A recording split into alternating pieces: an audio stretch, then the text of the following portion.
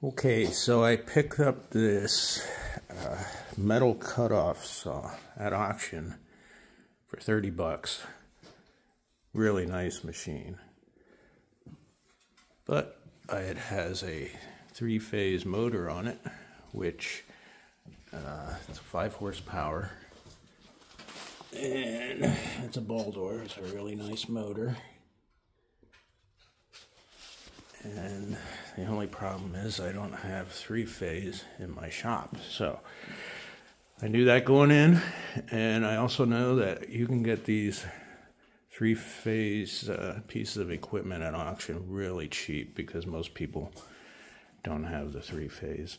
I couldn't resist. So first attempt was to try different motors and stuff, and I really just didn't have the horsepower I needed to keep this saw running. So I picked up one of these 3-phase converters. Well, they call it a 3-phase converter when you buy it, but when you get it, it actually says on there digital phase shifter, which is how they do it. I mean, there's no way they're going to invent a 3rd phase with capacitors, which is what's in there, capacitors and resistors, I imagine, to just shift one of the phases or 2 of the phases in a way that the motor can start. So this one is rated at 5 to 7.5 horsepower. I went a little bigger. I thought, why not? And the price difference, I think I paid $135 for this, and the if you went to the 5 horsepower, it was like $119. It was really cheap compared to the alternatives. So it's rated at 23 amps. My motor itself, I think, is 12 amps. We'll see what happens. A couple things I didn't like about it. One is the terminals are all exposed. There are no covers, so you have to build something to cover up all this stuff. And I put these lugs on here. What they have is just screws, and there's no there's no way to hold those big heavy wires under those screws without some sort of terminal. So I use these lugs, which they seem to work pretty good.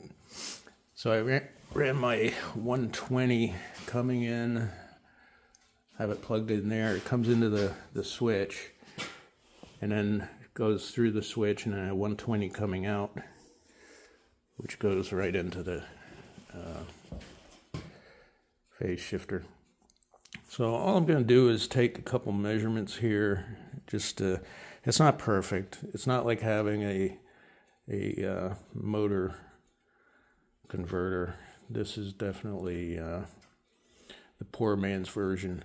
However, it is good if you have to create a 3rd phase using a motor. To get that motor started, it's really good. I mean, you don't need a pony motor to get the motor started. So I'm going to go ahead and start this up and then take a few measurements. I have an ammeter and a voltmeter, and I'm just going to take, I mean, I took these same measurements under load like when I was cutting this, and I really bore down on it, and it seems to hold the RPM on the motor and everything, so that's all good. I took the amp measurements on each leg before and after, while it was running and while it was just in the idle position, and there's a little bit of a drop in voltage across each leg, but it wasn't significant. The only thing I notice is the voltage is high on 2 of the legs. If I measure voltage between the input and each individual phase, one of them is, I think, well, you'll see, it measures about 40 volts higher, which isn't the best for the motor. I mean, the bigger concern would be the amperage difference between each leg, and what that does is puts extra strain on the field windings in the motor. But that's, we'll see how it goes. If I burn the motor out, I burn the motor out and live and learn. However, for now, I think this is going to help me get to where I need to be. So I'm going to go ahead and start it up, take a few measurements in front of the camera here, and you'll see how it works.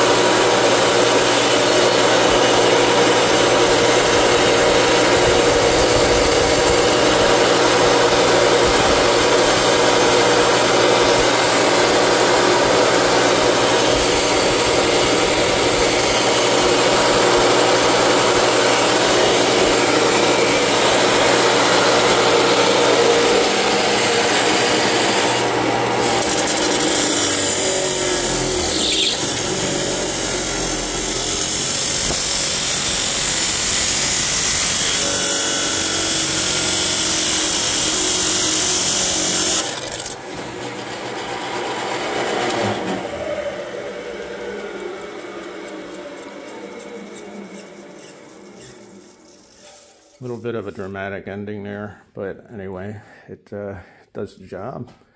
I'm going to go ahead and use it for now. As I mentioned earlier, if you do want to put together a three-phase converter using a three-phase motor, tapping off that third leg, this would be a great starter for it, as opposed to, you know, running a pony motor. So there you have it.